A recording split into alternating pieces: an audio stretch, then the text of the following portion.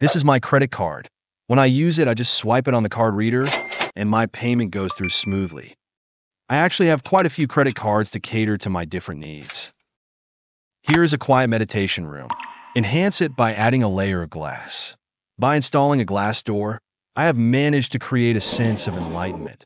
The presence of glass adds a beautiful, hazy quality to the room.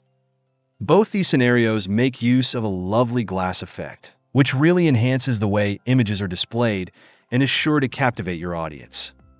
The steps to achieve this effect are quite straightforward. Let's explore them together. First off, let's get acquainted with two techniques for creating a frosted glass effect. The first method is the background fill method. You blur the image and set it as the page background. Then overlay a clear image on top. Insert a shape and set it as the slide background fill. This will make the shape display the blurred background behind it, creating a frosted glass effect. The second method is the shape intersection method. Set a clear image as the page background.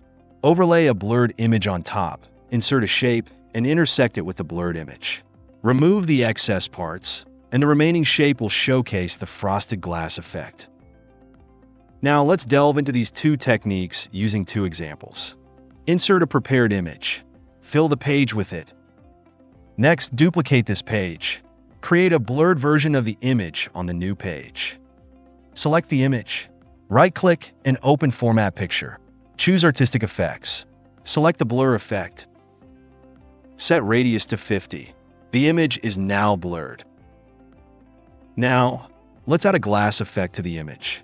However, you can't add two effects to the same image, so we need to cut this image. Then right-click and choose Paste Options. Select Paste as Picture. This way, the image can have a new artistic effect added. Select the glass effect. Set transparency to 70%, scaling to 2. The image is now set. We need to set this image as the background image for the first page. Cut this image. Select the first page. Set the background. Choose Picture or Texture Fill. Select Clipboard as the image source. This way, the blurred image becomes the background of the page. Next, insert a rounded rectangle. Adjust the shape to the size of a credit card. Set the fill to slide background fill. Set the border to white, 2 pixels wide. Set transparency to 70%. Give the shape a suitable shadow effect.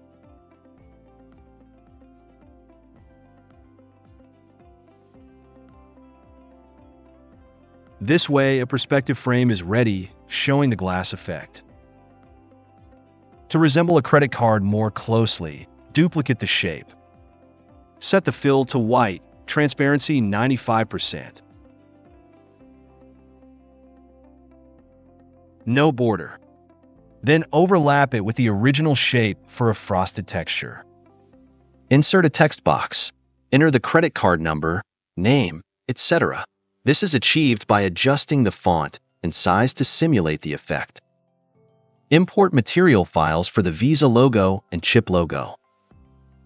Select all elements. Group them together. This way, the shape of a credit card is created. You can duplicate this credit card several times. Then adjust the positions and rotation angles of the credit cards one by one. This process requires patient adjustments. After adjusting one, rotate and adjust the next one based on it. Once done, a stacked card effect is created. Duplicate this page. Go back to the first page, select all credit cards. In Format Graphic, choose Size Properties. Set rotation to 0 degrees.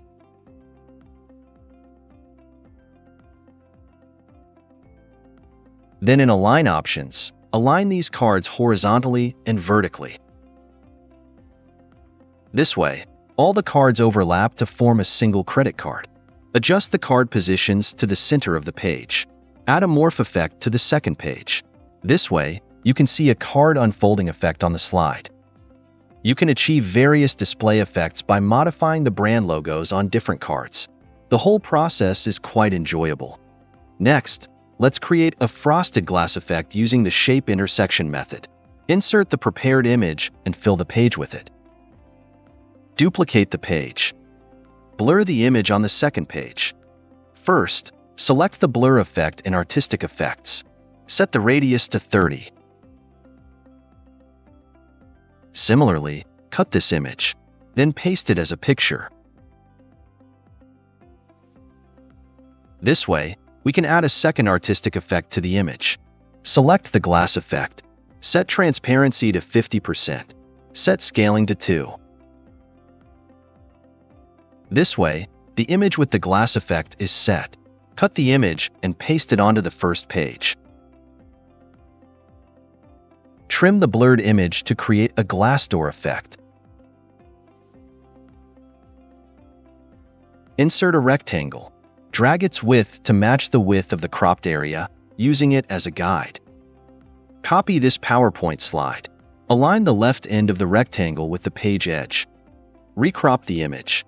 The crop area should be the same width as the rectangle. Add a morph transition effect to the second PowerPoint slide. This gives the appearance of a door opening. Copy the prepared text template to each page.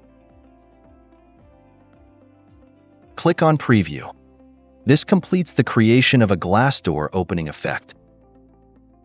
That's all for today's segment. The two methods demonstrated in the video for creating frosted glass effects are definitely worth trying out if you found them intriguing. I'm Dream. Feel free to subscribe to my channel for more captivating content.